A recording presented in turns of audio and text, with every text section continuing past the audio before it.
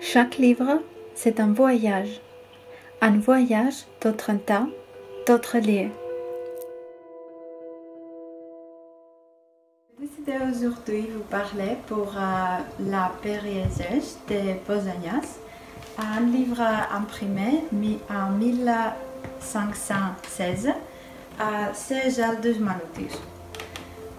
C'est un œuvre parle d'un voyage à la Grèce d'Antiquité, à la Grèce romaine de l'auteur. Pausanias a écrit cette œuvre au IIe siècle et il a été sauvé jusqu'à nos jours grâce au manuscrit qui existe encore.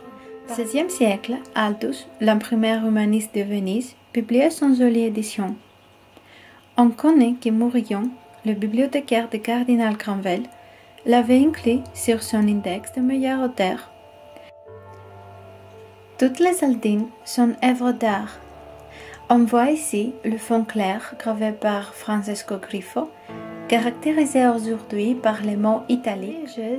C'est une grande promenade, un voyage à la Grèce d'Antiquité.